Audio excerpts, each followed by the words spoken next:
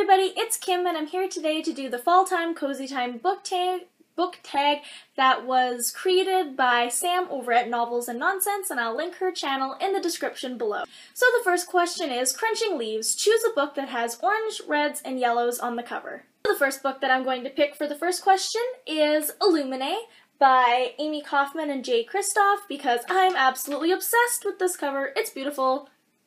Look at the color. It's like all my favorite colors rolled into one book, and it is so pretty. Another one is a book I actually haven't hauled yet because I just got it yesterday when I went to the used bookstore, which is always dangerous, and that's The Magician by, what's his name, Michael Scott. And this one, as you can see, has lots of reds and yellows in it, very pretty and fall-like. Also, one of my favorite books of 2015 is Fire by Kristen Cashore. I love the colors on this. Red is my favorite color, so I really love it when a book has this much red in it. It's so pretty, and it like almost sways how much I love the book, but so pretty. And lastly is another book I haven't hauled yet, and the book itself technically isn't red and yellow. As you can see, it's black, but the spine and the back are like a gradient of red to yellow, and I think it's so pretty. And this is Warbreaker by Brandon Sanderson, in case you couldn't see it when I was flailing it about before. Question 2. Cozy sweater. It's finally cold enough to wear warm clothes, so pick a book that gives you the warm fuzzies. And that is the entire Clockwork Angel trilogy by Cassandra Clare. The characters are lovable and adorable, and the romance is just one of the best I have ever read. I absolutely love this book, and it makes me feel so happy and warm and fuzzy, so I would say this is the perfect book for this question for me. So question 3, Fall Storm. It's snowing and, not snowing, it's not snowing, it's fall. Most places it doesn't snow during the fall. Here it usually does, and I'm not gonna lie, a little disappointed that it's November 10th and there's still no snow. We always have, like, I used to trick or treat in a snowsuit. Like, I can't believe it hasn't snowed yet. Anyways, so, favorite book genre to read on a stormy day. And so, my favorite book genre to read on a stormy day is my favorite book genre to read pretty much any time of any day, and that's fantasy. But on a stormy day, I'd say I am more likely to pick up a really chunky, almost kind of hard to read, not hard to read, but something that you really need to concentrate on in order to get into.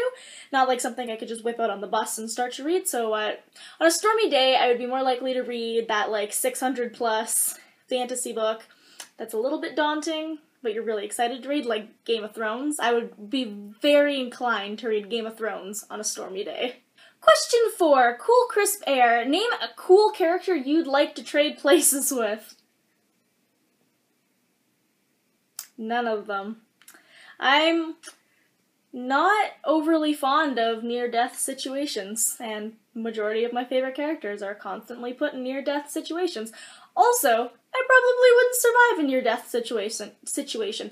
I recently took the Would You Survive the Final Battle of Hogwarts quiz, and no, I died 3 times. I had to keep going back, doing it again, just so, you know, because I had to survive, of course. But no, I died like 3 times. Once by the Acromalatrantula thingy, the really big spiders.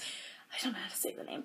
And I was also killed by a Dementor, and then I was killed by Bellatrix. So it's just like, yeah, probably shouldn't trade places with anybody. But you know what? Okay, if I have to pick, I'll trade places with like Luna Lovegood or Ginny Weasley post the Battle of Hogwarts, since we know I wouldn't survive it. Question 5, Hot Apple Cider. What is an underhyped book that you want to become the next big thing? And for this question, I actually have 2 answers. So I don't have the first book because I lent it to a friend, but the Graceling series by Kristen Cashore, I know a lot of people have read it, but I don't really see it talked about a whole lot on BookTube, and it is one of my favorite series. It is so good, so I would love to see more people pick up this book and read it. And number 2 is Bitten by Kelly Armstrong. This is one of my favorite authors and favorite series of all time, so more people should read it. I haven't seen this book on BookTube at all, and guys, it's so good. It's like a 13-book series, so it's pretty big, but the books are fairly small. This book looks humongous, but it's actually 3 books in one, so less terrifying. And yeah, I would just really love it if more people could read this book. It's fantastic. So question 6, Coats, Scarves, and Mittens. It's getting cold outside and it's time to cover up. Which book cover would you like to cover up in public? And for this one, I have 2 answers. The first one isn't so much a book I would like to cover up in public as it is a book I wish Goodreads would change their version of the cover. So last month I read Dark Fever by Karen Marie Moning, and I really like to update my progress on Goodreads. It makes me feel really good about how much I've read that month when I see like that 80% done there. However, I started to update my progress for this book, and as you can see, like, the cover's not overly ugly for this book. It's fairly good for a paranormal book. Their covers are usually atrocious. However, Goodreads has a different version of this cover, and it's just like two naked people, kind of. But you can't, like, see anything. It's, like, red and shadowy, and I'm like, this looks like an incredibly inappropriate book, not the wonderful fantasy series that so far doesn't have any romance in it at all. So yeah, I really didn't want to continue updating my progress on Goodreads because I was like, this looks kind of embarrassing. But so that's one book where I would like to hide the cover because I would like to hide the cover of the Goodreads version when I update it. And the second book cover that I would like to cover up in public while I'm reading it is the oh-so infamous Vampire Academy covers. I don't have my first book. I'm missing the first books in a lot of series. I think I lend them to people and they just don't give them back. It's not very nice. Anyways, these books are horrible. Absolutely horrible. And I have, like, the first edition of the covers. They redid them.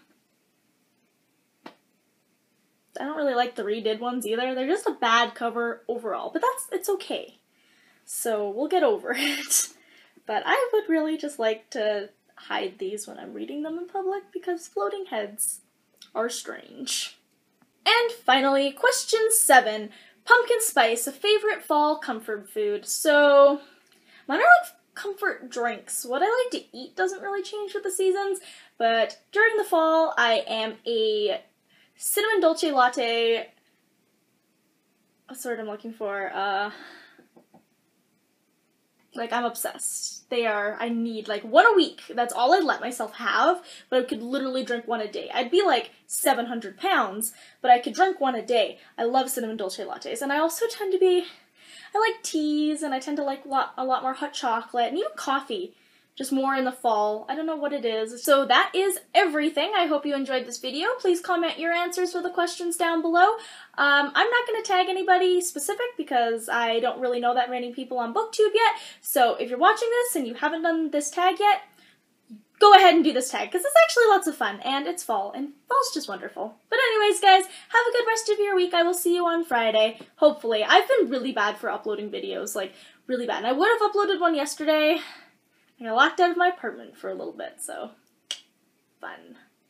Good times. Anyways, see you guys on Friday. Have a good week. Oh, and please like, comment, and subscribe, you know, if you want.